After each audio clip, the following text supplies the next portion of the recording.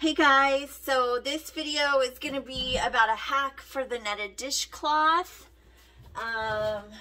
Here is your netted dishcloth, and it is for washing dishes, right? To wash your dishes, you just kind of scrunch it up.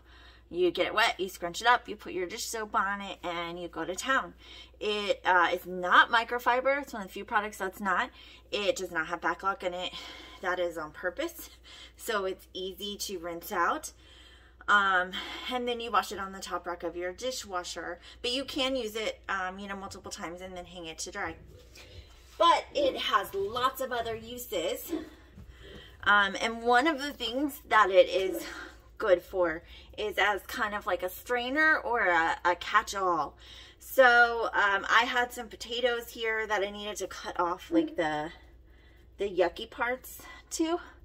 So I did it over my sink and just used it as like a liner for my sink. And now I can just pick up all four corners and voila. Then I can just take this and go dump it over the trash of my sink. It's no worse for wear. And you can do that over a cutting board or anything. Anytime you're having to like peel something or cut off those yucky spots. So that's just one of the many hacks for the netted dishcloth, in addition to using it to wash your dishes. So product hacks. Norwex, very versatile. Hope you enjoyed. Bye.